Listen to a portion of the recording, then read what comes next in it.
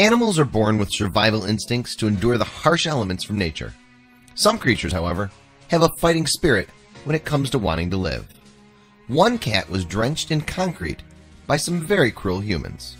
It was his willpower and a little bit of luck that gave him a second chance at life. One morning, Faye Richards was walking to her front door when she noticed a strange bundle in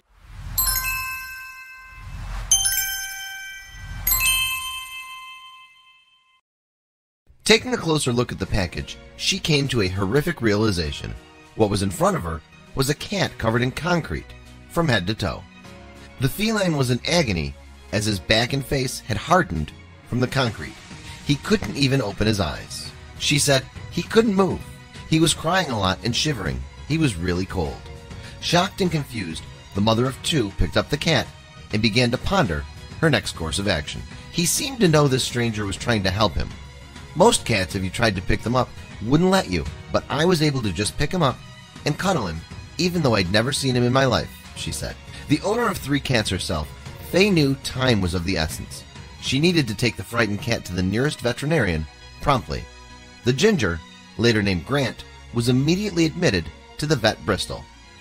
While at the vet, his fur was completely shaven off, since it was impossible to wash the concrete off the fur. There were remains of concrete in his eyes as well, so the doctors had to have them flushed out.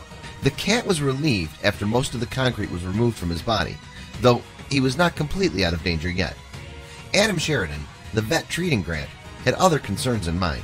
Sheridan was worried about the possibility that the cat might have inhaled some of the cement dust.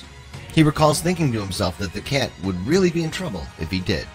Luckily for Grant, there was no respiratory damage.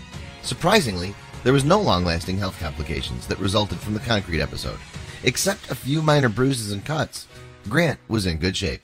Grant is now doing absolutely fine, but sadly, his owners could not be tracked. Even though many people claim to be the real owners of this miraculous cat, strangely enough, none of them had any photos or ownership documents to substantiate their claims. It seems like people were more interested in getting media coverage than owning this amazing animal. For now, Grant will be living with Sheridan, his lifesaver.